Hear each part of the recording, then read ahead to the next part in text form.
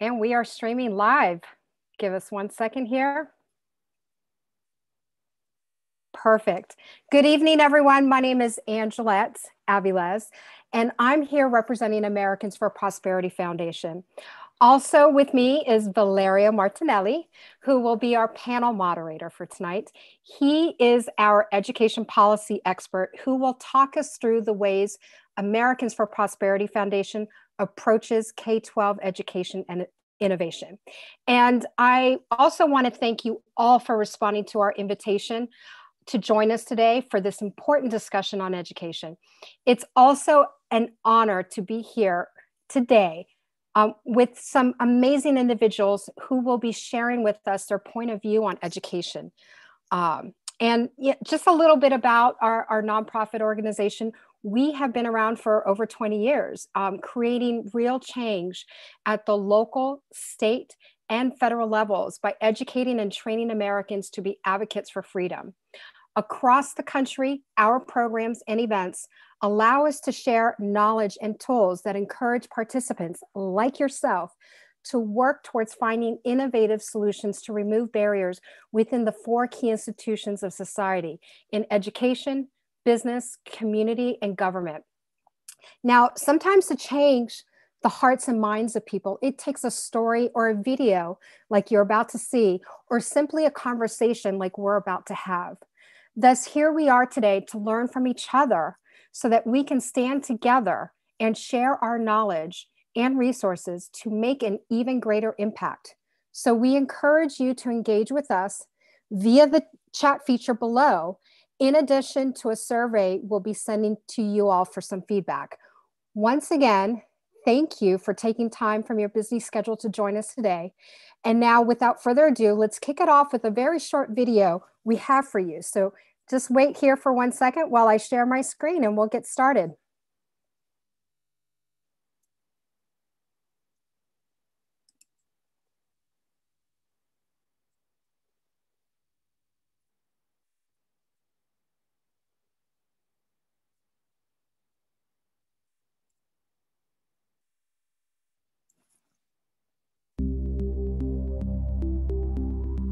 Many families like mine wonder what the future of education will look like. How will students learn? And will the job of educators change over the next 10, 50, or 100 years? To understand the future, sometimes it's useful to take a look at the past. Here's what a classroom looked like in the late 1800s. And here's what your typical classroom looks like today. Do you notice something that stands out between these two pictures? They look almost exactly the same. This is no accident. In more than 100 years, the way we teach children has not fundamentally changed. Yeah, of course, a great many things have changed in the way schools work. But at the most basic level, the way we deliver education is still modeled after a very old and outdated system, where standardized content is delivered to students in a standardized way. Here's the problem with that model. Children aren't standardized. As a mother of 3, I can attest how uniquely and wildly different each child can be from the very start of their lives. So, why are we comfortable with a system that denies their individuality and unique potential? Students, families, and educators should be able to work together on solutions that are individualized to benefit each student while being freed from standardized systems that force all students to learn the same standardized content at the same pace. Many aspects of our lives have been transformed and allow for customization, while leaving out what is arguably the most critical component to the future of our society. Why is that? Our entire kindergarten to 12th grade education system is built upon a standardized model. And we understand it's hard to transform large systems, but it's possible.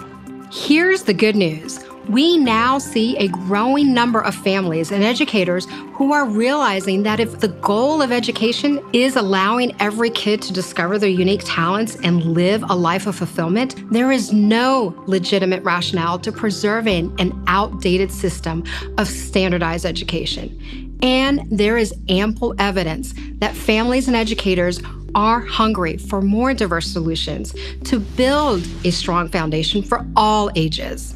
What we know is that for a more personalized education to happen, we need an environment where many solutions are possible, an environment where experimentation and discovering what works for each individual student is encouraged, an environment where there is no longer institutional barriers preventing parents and innovators from revolutionizing how education works in our country.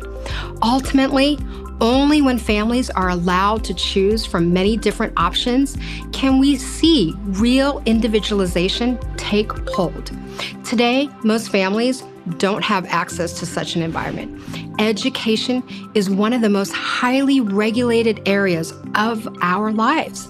The government imposes regulatory barriers that prevent social entrepreneurs from coming up with better ways of delivering education. However, lately we have begun to see transformation. We know all people have extraordinary potential and that every single one of them has unique needs and unique talents. But in many ways, our current system denies students their individuality. It denies them the chance to discover the world the way that makes the most sense to them.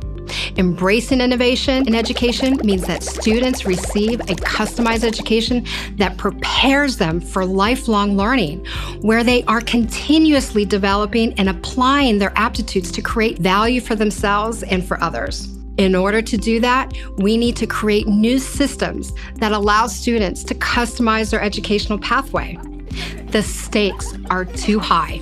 It is time to embrace a student-centric, innovative approach to education that empowers every family with the opportunity to personalize their education. If you're a parent, student, or educator looking for solutions to break out of the standardized model, join our efforts at Americans for Prosperity Foundation.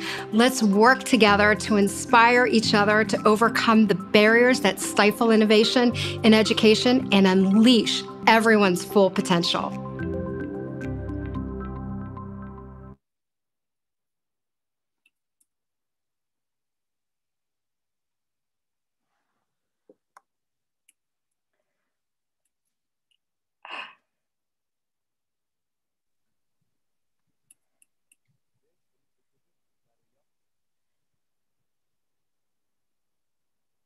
Give us 1 second. I hope everyone can hear us.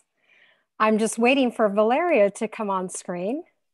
Let me turn on my camera and let's see. I think, Angela, you have to turn on the camera. I got okay, you. There we go. Now awesome. Welcome, Valeria. Ready to kick it off? And welcome, everyone. Thank you, Angelette, and thank you for all for being here. I really appreciate your willingness to share your thoughts on this very important topic. So thank you in advance to our panelists for today. So in line with what we've seen in the video, I think it's helpful to remember that education is one of the most significant ways in which government has the potential to touch people's lives. At AFP Foundation, we think that today more than ever is time to foster a conversation on how we can make sure that we can unlock the students' extraordinary potential through a new type approach that is more rooted in customization and personalization instead of standardization, like we have seen in the video. As I'm sure many of you have noticed recently with this pandemic, this conversation has reignited a debate on where education is today and where it should be heading. And obviously, there are many different voices in this debate with very different perspectives. However, at AFP Foundation, we espouse a vision for education where bottom-up solutions are built so that all students can discover, develop, and apply their innate gift to maximize their ability to contribute to society. And achieving this goal, we believe, requires an individualized approach as opposed to the standardized way of doing education that we're familiar with today. As we've seen in the video, 21st century learning can no longer be a one-way lecture from a teacher to a student, nor should it be a rigid trajectory programmed to steer students from elementary school to college and to work. We believe that today's educators must equip students of all ages and stages of life with the resources that they need and guidance to forge their own path of discovery and development.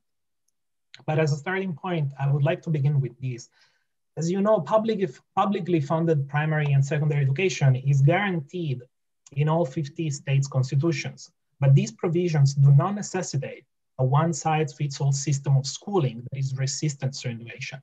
So the question is that why haven't we seen a substantial remaking of education consistent and proportional, for example, with how innovation has changed many other areas of our lives?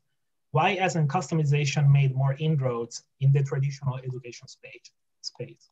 From our end, when talking to our activists, educators, and families, it is often clear that education should start with the recognition that every person is unique, with different aptitudes, passions, and goals. At AFP Foundation, we believe that tapping in the unique combination of qualities is the secret to unlocking the extraordinary potential that exists within all of us. Families and educators today deserve diversity of solutions responsive to the need of every student.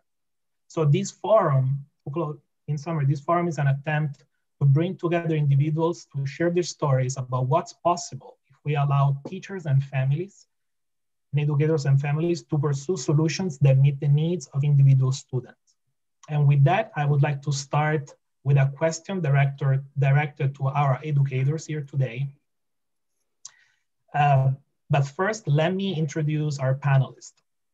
So today with us, we have Rod Hames, who is a middle school public educator who has found innovative ways to spark his students' entrepreneurial spirits. So hi, Rod. And we have Fran Thompson, a public high school education entrepreneur who is translating her success in and out of the classroom as an educator of the year into empowering other educators in their own innovative approaches in teaching, learning, and business. And with us, there is also Jamie Franz, a working professional and parent who has incorporated virtual home and microschooling to find the unique approach for our children and how they learn best. Before we begin, let me just remind you that our viewers can submit comments and questions in the chat feature below. So this is the first question for our educators. The recent pandemic has disrupted education for millions of students and their families, exposing them to a myriad of new challenges, which they're still trying to tackle. Do you think this situation has put a renewed focus and maybe a newfound appreciation for the work of teachers? Have you seen a silver lining coming out of the current challenge that educators and families are experiencing? Who wants to be first for our educators? I can definitely answer that question.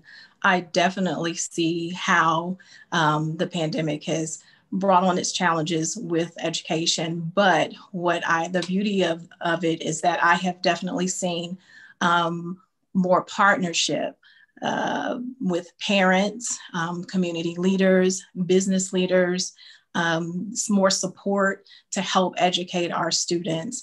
And so I have been able to tap into that power of partnership and deliver an experience virtually with my students by obtaining resources that I wouldn't have been able to have being in the education bubble.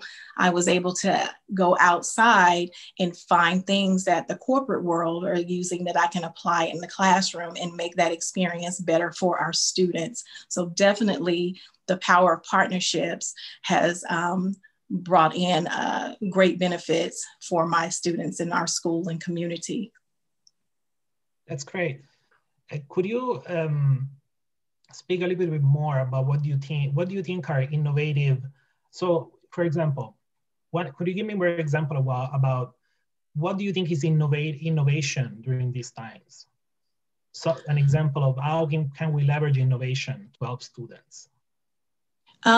You leverage innovation with your students, definitely with some of the programs that you're using.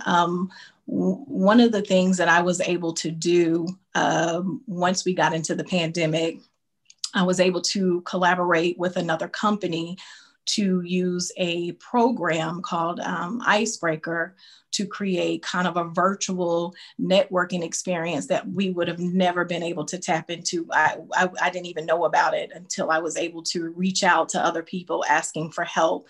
And so I think you saw a lot of that, teachers reaching out to different corporations, different business partners to figure out what tools can I use in the classroom to deliver an experience for our kids virtually. Because, you know, the kids are on Zoom and on Google Hangout, but they needed more. They needed more to enjoy education. And so I was able to do that by reaching out to our community partners. And it seems like there is a variety of tools that we can use, but oftentimes the difficult thing is navigating them, is trying to find out which is the one that is effective. Yes, true. And I just say, you just got to be a risk taker and go out there and try different things. Some will work out and some may not, but just take that risk. Do the other panelists want to add to this, try to tackle this question?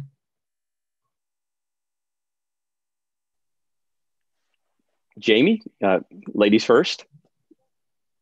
Well, so we definitely had to innovate at home and transform how we did education. And so from a parent perspective, we looked outside the box on how can we bring the classroom to our children and still stay within the model of which they were learning in as well. So there was a plethora of information out there. It just took a lot of research on our part to find those programs and then innovate on our end. Yeah, go ahead. No, go ahead. I was just going to say that finding the right tools is the key, and having a place where you can test it out is just ideal. And that's what really was a thrilling part of what I was doing, is I was able to test out different things. I used different programs together to see which mixed and matched and worked well. And the students are just willing to test this technology. They're living and breathing it all the time. So it was really invigorating, honestly, for me as a 30-year veteran.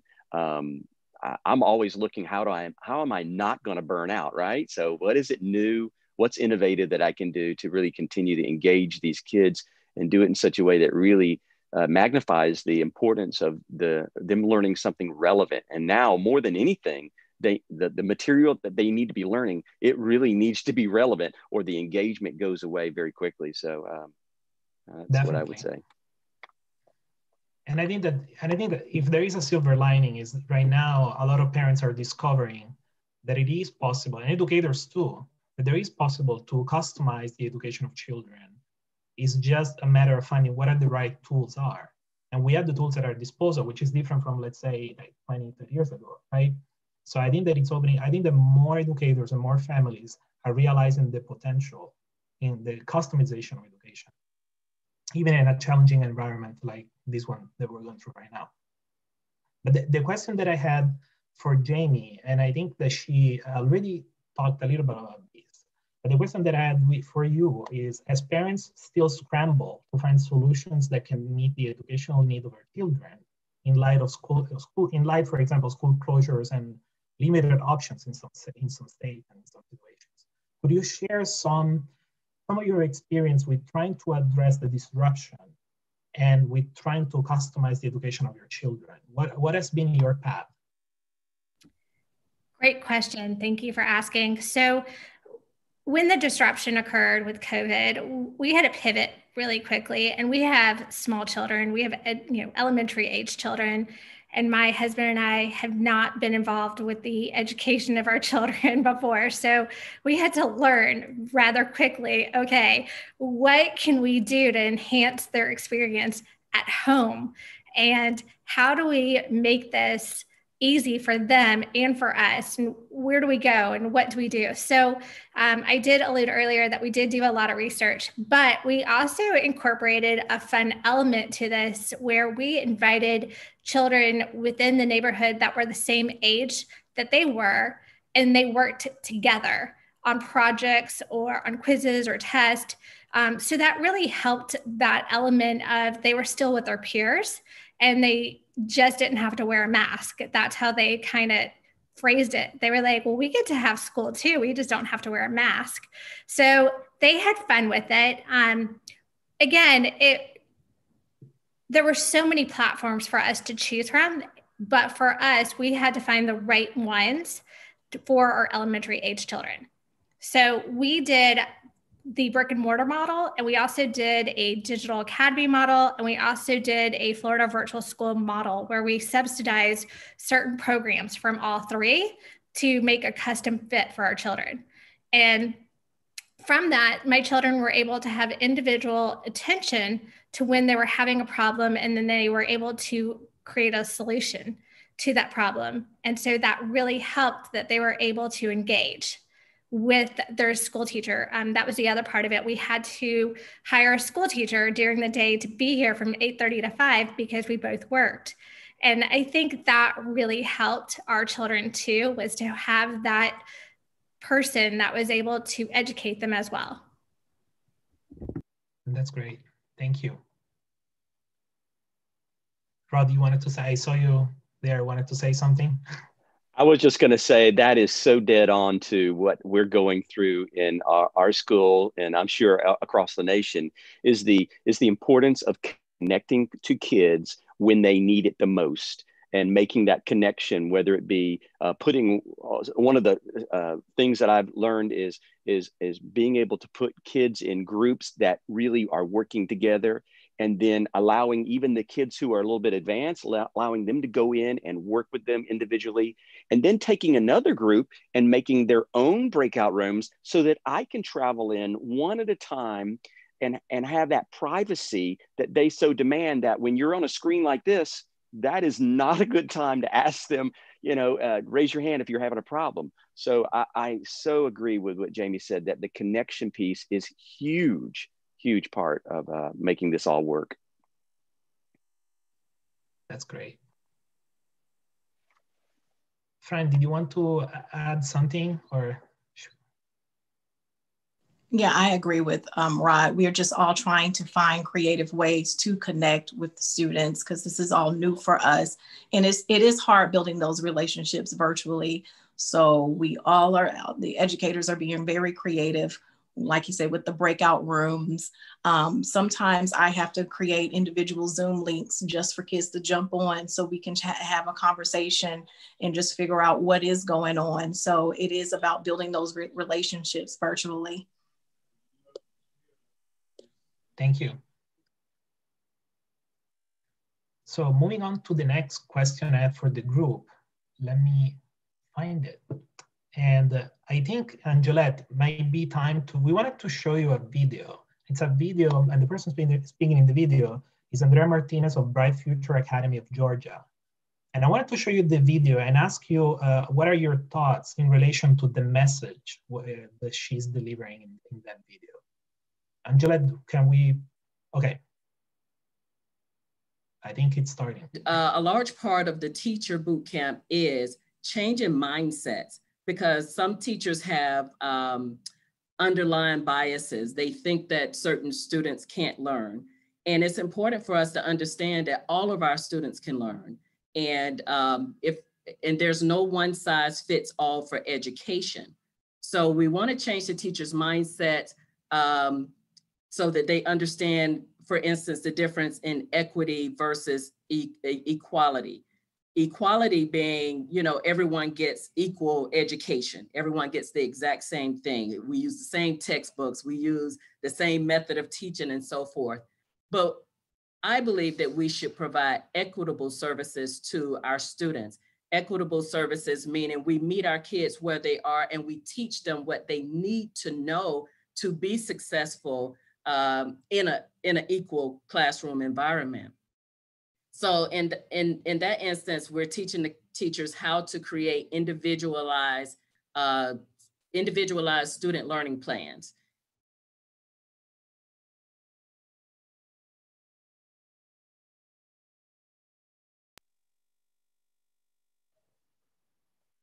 So I hope everybody was able to see the video. The question that I had in relation with that video is that, do you agree with the message? And do you think that the issue of equity, it's often not analyzed through the lens of personalizing education to meet the individual needs of the student?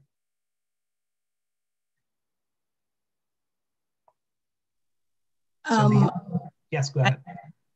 I think it depends on the districts. I know for Gwinnett County, we have been the leaders in this area for a while. We have looked at this, our communities and created these individual or community academies that help support the communities that we serve.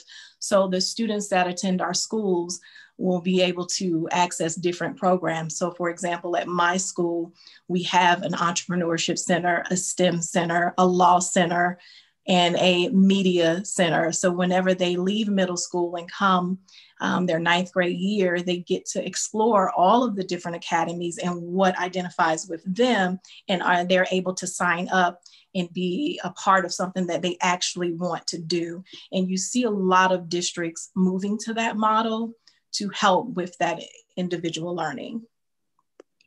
Thank you.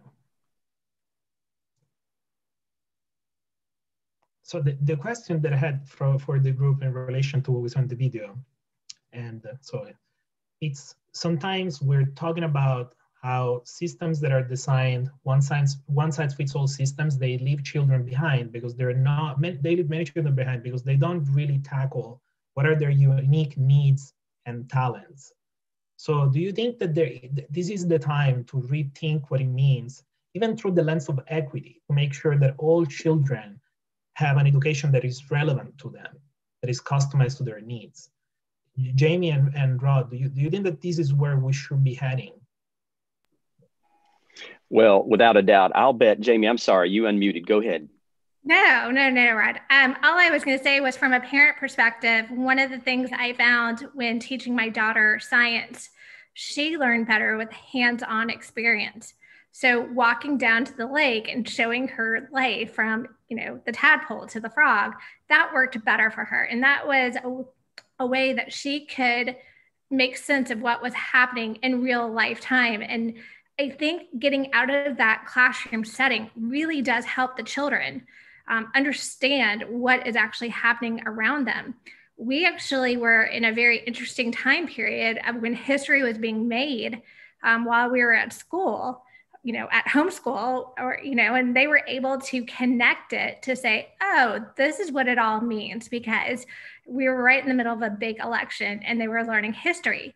So that was, again, another unique opportunity for them to understand and connect it and make sense of, oh, okay, this is why we have President's Day.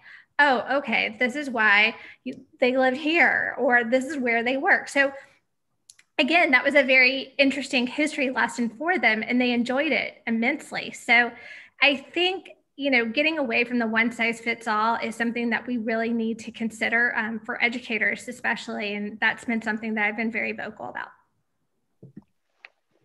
That was well said. I want to just mention something.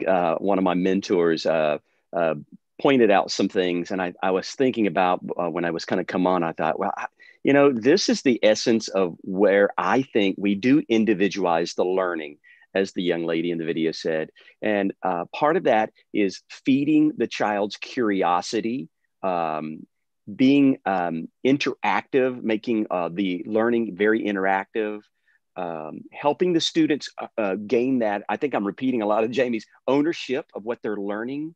One of the things that's worked really well for me is gamifying my classroom and giving the kids ownership of rewards, and then being able to use those rewards later.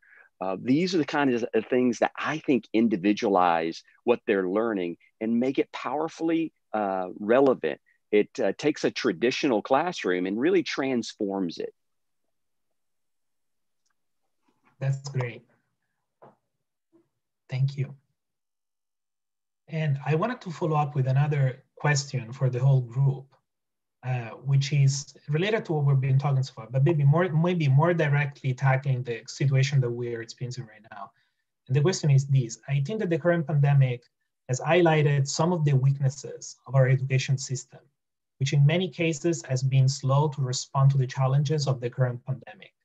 In line with what we saw in the video, do you think that a rethinking of how we do education and increasing innovation in this space could be the key to increasing the resiliency of the system?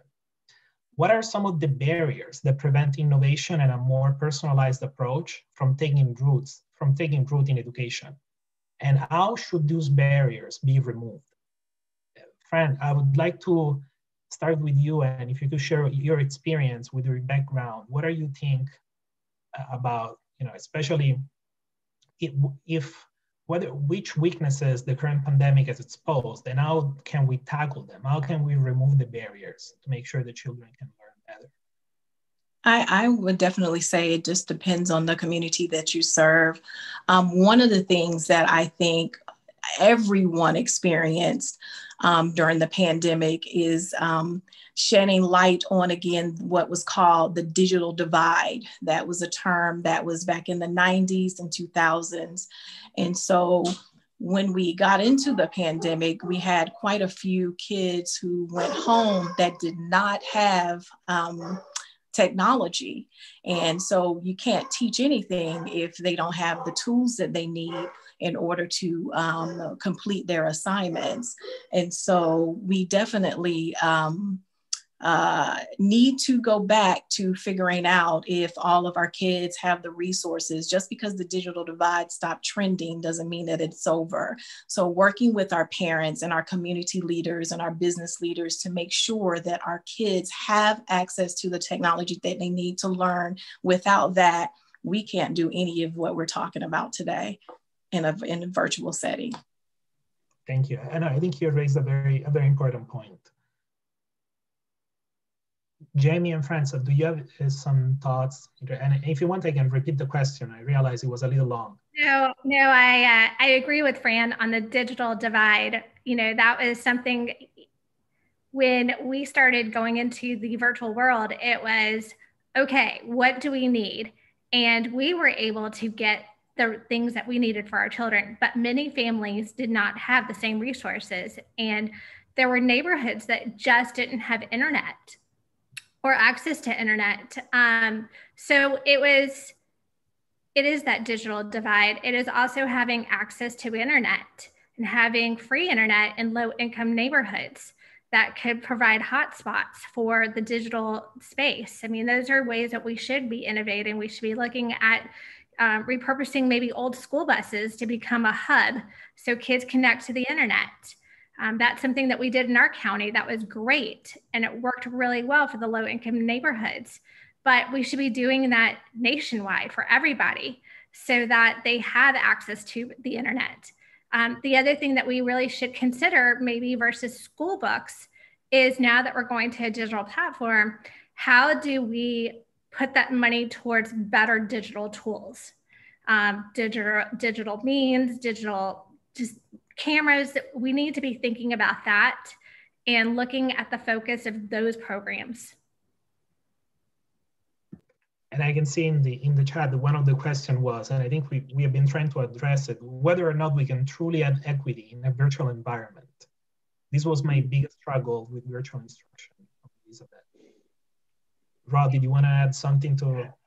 It's hard to add to both Fran and Jamie because they hit the nail on the head, and there's certainly not going to be an easy answer for all those things. But I did want to mention that I think it's really important that that we not skip thinking about how important it is to have good leaders in our educational environment. Everything rises and falls on leadership, and it's so critical to have the people in place that are innovative thinkers, that are willing to sacrifice and move the mountains to get the bus, to get the training, and to have the days off you need to prepare for a very rich and engaging lesson. And I think that's something that should not be overlooked. And I wanted to do a follow-up question. If we look beyond the problem of the connectivity of the digital divide, as we discussed, what are some other barriers that you think are there of any other type that prevent innovation or prevent educators from being innovative in the classroom? The other thing to maybe think about, educators are also maybe parents as well. So they have their own family life to think about as this is all occurring. So they're having to learn new platforms in a very short time period. So grace is, a keyword that we used a lot. Parents having grace with the educators having grace with the parents. I mean, we're all in a learning situation trying to learn together. And thankfully we were given a lot of grace during this time period. But it's really, we have to look at what our educators are also going through at home and how can we work with them to break those barriers, because they are also there to teach, but they also have a personal life as well. So that was a big barrier for somebody as an educator. Fran, did you want to add something to? The only thing I can say is I understand, even with Jamie being a parent, I think that this pandemic has definitely helped us to build better relationships with the parents. And I think that must continue on as we move forward, even when we get back to business as normal, if that even is a thing. I think we still need to continue to build those relationships with the parents. Parents have really become that extra support for teachers. I'm a teacher and a parent. And so, being at home, helping my child, understanding what she's doing, giving her the support is definitely, something that's been added to my plate. But I have definitely been making those relationships with her teachers. And I think you're going to see more schools create programs and classes, and maybe even some Saturday. I think we've done a few Saturday classes with our parents to help them understand the technology, help them understand how to use the apps that we're asking the students to use. They're kind of like they're backing us up at home. And I really appreciate that. And so we're going to have to still continue to build those relationships with the parents and help them to support their kid at home. That's a very insightful answer. And I think you hit the nail on something that I wanted to ask you about. So this idea of educators and families working together to find a solution for their children, mm-hmm. Do you think that the current standardized way, traditional way of doing education is in itself a barrier for that collaboration? Do you think that the way the schools work, the traditional model of schooling, is a barrier to that? And how can we change the workings of the current system to make that collaboration easier between educators and families? I think you're starting to see more schools move away from the traditional model. And those schools that are doing that, they're tapping into their kind of like their community leaders, their business leaders, having those conversations, inviting them, the parents, to the table and asking, what is it that you want to see out of the school? How do you want your child to be educated? What programs do you want us to have? Those conversations need to continue on. And that develops your school. That creates the space that parents are willing to send their kid to this school because they know that their kid is getting exactly what they asked for. So I think that you're going to continue to see those relationships with schools and all the stakeholders that are in that community and you're going to see less of a traditional model. And that's how I feel about it. Yeah. Thank you. So it seems that from what you're saying, it seems that to me that schools, educators, they're realizing the potential of a more personalized approach to education. And I think that can increase collaboration between educators and families because it means moving away from a standardized system to a customized one. I think the experience of Jamie, for example, I think you have lived it. You have experienced the benefits of customization. And what do you think are some of the barriers that should be lifted within the system of education as it exists today for more and more families to join you on that path of customization? Well, the biggest barrier, first off, to do the plan that we had done is going to be making sure that they can financially do that. Not everybody can afford to have a school teacher at home to do this while both parents work at home or one parent works. If it's a single parent household, it's just too much. financially, and we thankfully were blessed to do that. That is one barrier. The other barrier is that you need to be able to have honest communications with your educators and administrators and sit down at the table together and work and collaborate and be innovative together. If you are closed off to the conversation, then you're not going to have a fruitful conversation, and that creates a barrier. Thank you. And Rod, did you want to share your thoughts on this as well?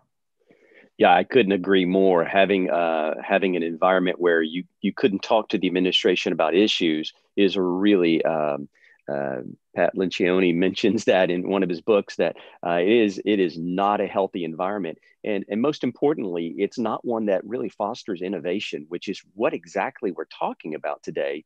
Is making these changes in an environment that is so needed right now. And so I can't emphasize enough that having that strong leadership to come alongside these teachers and go, you have a unique situation in this role, whether it be what you're teaching or the amount of kids or even when you're doing it, all of those things mix in. So I think it's really important to make sure that communication is open and it happens often. Thank you. And I wanted to move on to the next question, but I think that we always tackle the next question before it's time. I think we talked about a little bit about this, but Jamie, this is a question that I had for you. Because of your particular experience, you might have an interesting insight. I wanted to ask you, if for you to continue on with your current educational arrangements, is the lack of funding options a barrier that prevents more families from taking a similar path? And I think that you mentioned this right now. So what can we do? Is it a problem with the not a lot of flexibility built into education funding? Is it that type of problem that prevents more options from taking root? Yes. And, when looking back on it, if the money had followed the child, we would have been able to do more, I think, and we would have been able to do more within our community. However, the money does not follow the child. So that creates a barrier for us. And so I, of course, would love to see the money follow the child. So therefore, these barriers could be broken and more innovation could take place. Thank you. And I think that this is something that, so what you're saying is that it's not always, the system is not always built for funding to follow the child. So, and it's difficult to use that funding towards different options. So that's one barrier that I think should be lifted, or the system should be ameliorated in that direction. That is correct. I think that would allow parents to have a customized plan, and then we can get away from the one size fits all, and then parents are able to really work with their children, because all parents want to be there for their children. It's just what we want to do and who we want to be. However, when we have barriers in front of us, it makes it hard. I see. Thank you. And Rob, do you also think that there isn't a lot of flexibility built into, and we don't really have a system where money follows the child? Is that also been your experience? Yeah, I'm afraid that's exactly true. We started, I have 4 children. We started off our children in private school, and that worked real well for a little while. And then it got very expensive. So then we brought them home and homeschooled, and that worked well also for some, and each child is different. But it was a trying time to get all the funds needed to do what we wanted to, whether it be private school or even homeschool. So it was not easy for my family, being a one-income family. But that's what we really wanted. That's where we thought we should do. So fortunately, we were able to kind of tighten the belt, but not many families can just easily do that. So I agree, Jamie, this is a tough situation. Fran, did you want to add something? Yeah, I agree with them as well. It's hard when the money does not follow the child. and you want to create those experiences for your child. And I would say, look to different, for me, if my kid is not getting what I want them to get in their school situations, so I will look for other resources. Definitely look to your nonprofit organizations to find out what they can do to supplement those activities and those experiences that your school is not providing. And that's what I've been doing. Thank you. Okay, so I think we're at time to read some of the questions from the audience. And so one question that I wanted to direct the group is, do you believe that the current shift towards virtual learning over the last year could lead to a bigger push for year-round school?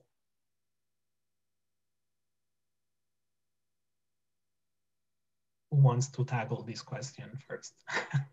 I will try. So virtual learning over the last year could possibly lead to a bigger push for year-round school, but it depends on how you do that too, as well. You can't do that 8 hours a day. You can break it down to probably 3 or 4 hours of the day. And then therefore, then you have the year-round school. But do educators really want to teach for a year-round either? That's the other part of that is, do educators have the time to teach, learn the program, stay on top of what is happening virtually?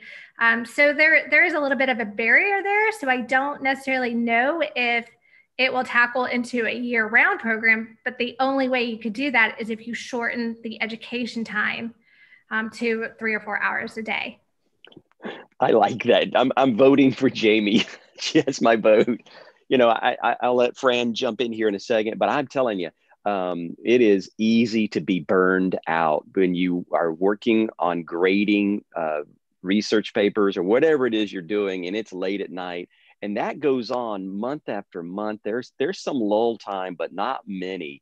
And it is hit the ground running in August, and you are whooped in May. So you are so right, Jamie. There would have to be some major modifications, like I can see a 3-week hiatus in the fall and 4 weeks in December. I mean, you would have to have some modification. What do you think, Fran? Yeah, I'm with you on that. I don't know if it's going to be a big push for year round, but I do think virtual learning has created that space where we will see more schools being prepared for emergencies. You'll see more schools having more digital learning days built into their schedules and their calendars. That's what I see. Just to add to that also, one of the things to take into consideration when teachers are doing the classroom digitally, they are also answering emails, answering text messages, answering phone calls from parents, doing Zoom meetings while all of this is occurring. We heard it from the brick and mortar teachers, and and then they have to go home and they're working till 10 o'clock, 11 o'clock at night with their own families. So again, taking into account that I don't think that it can be a year round, but you have to modify the day. Yeah, makes sense. And the other question that I had is for Rod. Could you give us an example of how you have innovated in the classroom? Oh, wow. Several ways. I think maybe one of the things, and this will speak towards some of the things that Fran's doing, and that is pulling in community members and from across the country. In fact, I've got people coming in sometimes from California and Boston, and they come right into my Zoom room, right from their office, and they do these real live activities with the kids. I teach a personal finance course through a Dave Ramsey curriculum. And I tell the kids at the end of the capstone unit, I say, okay, hey, you guys are going to be guest host on the radio show, and we're going to have people come into our Zoom classroom and are going to ask you scenarios about some of the things you've learned. And that was absolutely fun, engaging. We had people from, like I said, from across the country. That doesn't happen in a real classroom, at least. Well, if you're, obviously if you're across the country, but that's just one example. Thank you, Rod. And let me see. I think we have another question that I want. Oh, go ahead, Jenny. We got to see from the elementary side when the children were getting burned out very quickly. The teacher would do a disco dance party via Zoom. So for elementary age children, that was the best, right? That they could do this disco party with their friends and they thought it was fun. The other way was a connection for our kindergartner was he had lunch Zooms. And so with other kindergartners, and he thought it was just the greatest thing because mommy's on a Zoom, he's on a Zoom. So he loved it. He called it his little business meetings he had to go to.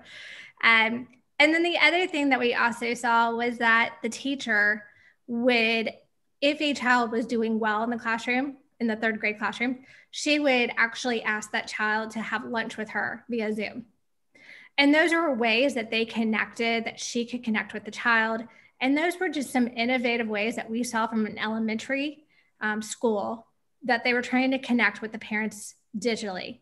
And then the principal would do lunch Zooms with the parents to ask us what our thoughts were. What is working? What is not working? What can we modify? What do we need to scale back on? And this occurred every 9 weeks. And that was a very innovative approach to a principal having the parents at the table. That's great. And for me, my classroom space is more of a collaboration space. I do not have a traditional classroom. And so my students have, before the pandemic, they had access to all types of equipments from 3D printers to virtual reality, you name it, we got it. And so when we became virtual, I still had to create that experience for the kids. And so I teach entrepreneurship, and those students needed to still build their models, their business models or their products. So they use Tinkercad to build those models. And so I now do this, let's go live and watch your product being printed on a 3D printer. So even though they're not there, they can still see their models being built, and they enjoy that. So just little things like that make the difference for the students. Yeah, those seems pretty big things. It's amazing what you're doing. And let me mention one more quick thing that was absolutely a huge hit. I never really was able to figure out how to teach the kids interview skills until I figured out, hey, I can have the kids block off 10-minute slots and they could do an interview right on Zoom, and then the next kid come right on. And I did that over a 1-week span and filled up, obviously, a lot of my time in the evening. But boy, was that a great way for me to teach interview skills. And the kids dressed up. I gave them a little bit of an outline of what they needed to do. But boy, was that a lot of fun. I got to know the kids really well, and they shined on those interviews right there on Zoom. And I would have never thought of doing that away from school the way I was doing it. And they did it right from their home. It just worked out really well. That's great. I mean, it's impressive to see how, like, there are so many new things new ways of doing education that can be implemented. And I think that the individuals that have the creativity to do it today have an opportunity to do it, even with the challenges that we're experiencing, which is not easy. I think technology has allowed for a lot more things that we can do, in line with what Fran was saying, for example. And I had a question. I had a question kind of related to this that our audience wanted to ask. And I don't know if you want to answer this, Fran. It's thoughts on a system that rewards teachers for going the extra mile. And I think I would say maybe a system that rewards creativity and innovation. So what are your thoughts? How can we help educators innovate and at the same time being rewarded for that innovation? Definitely. What we do is these teacher spotlights. Teachers they're doing a lot of work, a lot of things behind the scene. And I think sometimes it's just one of those things they just want to make, they just want to know that you care, especially with Rod was saying with the leadership team. Do you care? Do you see, And so we spotlight our teachers for all the innovation that they're doing. We let parents know, we promote that through our social media. We reward them for those different things that they're doing in the classroom. And so that's just that we appreciate you. There's times for my school when our teachers come, we'll have little tokens of appreciation in their boxes, just surprising them and appreciating all the hard work that they're doing. And it doesn't even have to be a big thing, just something small to let them know that you care. I think that's really interesting, and I think that the current situation that we are experiencing, it has been an eye-opening on the work that educators do and how hard it is and how much they put their heart into what they're doing. So that might be the silver lining coming out of just all of these challenges. Do you guys agree? I think that we all have a newfound appreciation for how difficult and it is to. So I'm smiling here because before, when I would order, teacher stuff from Amazon, my husband's like, go light on it, don't order too much. And now he's like, order whatever the teacher needs for the classroom. Like, go big and order the whole wish list. So, so that's what we've been doing because we appreciate how much hard work goes into the lives. And so that is what we've been doing to show our appreciation is, we've gone big with that Amazon wish list. So. Yeah. Let me just say one quick thing, and that is our administration has been over and above. One of the first things they did that just shocked me is that back when the pandemic started in March, a few weeks later, maybe a month later, I go out to the mailbox and walk out to the mailbox, and what's sitting right beside my mailbox? A sign that said, "We love our teachers." And I thought, oh my word, what a great way to just say thank you. They drove to every single house and put a sign up to all 135 teachers. And a lot of schools did that. That was a huge, felt it in my heart. It was really wonderful. And they've continued to do things just like that. So it's been really nice. And some schools have been creative with even opening that up for parents. I get an email every week from my child's school and this is sent out to all the parents. Can you highlight a teacher? Can you tell us what a teacher is doing that's good that you like? And we will shout them out during the faculty meeting. And I'm like, that is so creative. And so you fill out this little Google form with the teacher's name and why you appreciate it. And then they are acknowledged at their next faculty meeting. And that was from a parent. So I love stuff like that. Being creative during these times is definitely needed. Certainly. Thank you, Fran. And thank you, Rod. Jamie, I have a question for you. I think many people are asking this. Related to homeschooling and teaching children from home, would you share some of the hints of the research that you did to help children learn from home, or the program you're using? Sure. So you're gonna laugh, but what better way to find your answers than go to your Facebook and your social media and just start asking questions. Everybody starts, is on there for a reason. And I just went to different mom groups across the states. I went from a Peloton moms group to a NordicTrack moms group, to a boot camp moms group. I mean, I was all over the place just asking questions on social media, asking what works, what doesn't work, what do you like? And I found that once I got out of my comfort zone, asking questions opened up a plethora of other questions from other parents. And we were starting to engage and having more fruitful conversations at the table of how we can innovate together. and what worked, what didn't work. So I'm going to say start with your social media and go from there. And don't be afraid to ask a question, because I guarantee you there's somebody else who has the same question, but they're probably too afraid to ask that question. And then if you don't get an answer from there, go to your educators, go to your administrators. I just started talking to everybody and anyone who would just listen to me. And I think maybe it's because I was stuck at home with 3 other people and a puppy. So I was just like, here, I've got a voice, hear me. But once I got out of my comfort zone, I just started doing a lot of online research on Facebook, Instagram. Every social media platform really has a mom's group out there. And I would say connect with them, connect with your teachers. And then from there, you're able to build what works best for you and your family. And then don't be afraid if you fail. That's the other big thing. If you fail, learn, just move on and innovate again. That was something that we had to do. We failed, we innovated, and we transformed. So that was really big for us.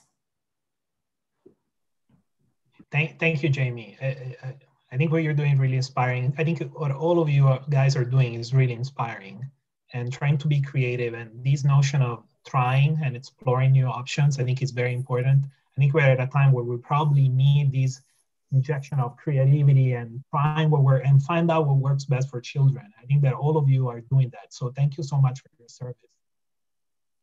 Thank you. And I think that we're almost at time. I see Angelette nodding. It's time. So we're at time, and we want to be respectful of everyone's time. And so I thank you all so much for sharing your experiences, thoughts, and ideas. I think this has been great. And again, I thank you, all of you, for your creativity and willingness to share what you're doing so the children can continue to learn, even in this challenging environment. Thank you again. Yeah, I want to thank you guys. And Jamie, you actually made a really great point at the very end about seeking answers through social media platforms. I just want to add that there is a Facebook group page called Learn Everywhere. And it is, I think there's like 20,000 or more people on this group page, where it consists of parents, educators, and homeschoolers that are sharing that kind of knowledge. So that is one place people can start looking for some answers. And again, thanks for joining us, everyone that's watching, for our panelists, for Valerio, who I haven't seen in person in like a year. And I just want to say this is just the beginning, and we look forward to providing more opportunities like this, where we can all collaborate in open conversations to find innovative solutions in education. So please stay connected with us by commenting in the chat below. You can keep chatting there. This will be live on YouTube forever.